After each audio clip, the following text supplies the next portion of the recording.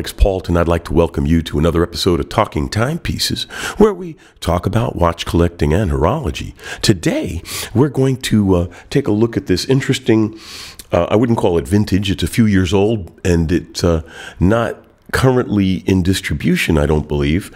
At least I couldn't get my hands on it online, but I did come across it at a vintage shop, and I thought, it wasn't expensive. Let me pick it up and take a look at it and show it all to you to remind everyone that there are other companies out there besides Rolex and Omega. This is a Dugena. This is a Dugena multifunction. It's actually a triple date with day-night indicator and a 24-hour hand in the subdial. And it's gold-plated, but it's a very, very good gold plating in the sense that it's quite rugged. It hasn't really rubbed off on any of the high points on the watch. So let's turn the camera around and take a look at it. But before I do, please remember to subscribe. It really helps the channel. So let's do this. Here's the Dugena Classic M-Tech Multifunction watch. It is a gold-plated, they call it ion-plated, so they must have figured out a way to make the gold stick well, because actually this really does have a good gold plating. This is a used watch, and the plating is still pretty good. I don't see any big scratches on it, and you could tell by the strap that the watch has been worn and used. So points for the gold plating on this piece. Now, it's a triple date, not an annual calendar, not a perpetual, just a straight up and down triple date. It has interesting functionality. I'll show you in a second. It's has a day-night indicator, not a moon phase, with an accompanying 24-hour hand.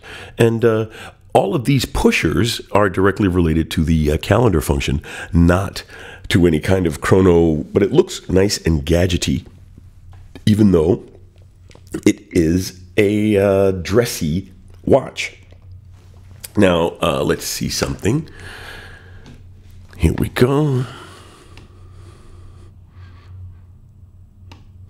Mineral crystal front glass. There is a rear display. We'll show you that in a second, but I just wanted to run through the functionality real quick. It's a straight up and down calendar watch. You see the day-night indicator at the bottom with the 24-hour hand and triple date. Now, each of the pushers controls one of the subdials,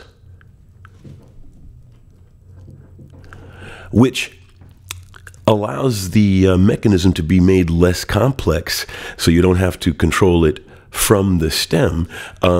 This is a mechanical calendar watch. Automatic mechanical calendar watch. It's 3 atmospheres, which basically, hand washing, as you know. But it's actually not a bad looking movement. Let's turn it around so you can, let's see the balance wheel. So there we go. I doubt it's, if the front's not sapphire, I doubt the back's going to be sapphire. But yeah, the back's not sapphire. But it is a nice looking movement, especially when you consider the fact that this is only about a $200 value watch. Dugena used to really be a good value mechanical watch company. Now they're a good value quartz watch company. They still make nice watches, but they're pretty much playing in the $300 to $500 range at their mainstream price point. It does have a very nice face with the, I don't think it's guilloche, it's probably stamped, but still has a nice pattern on the front. It's a passable office watch, suit watch.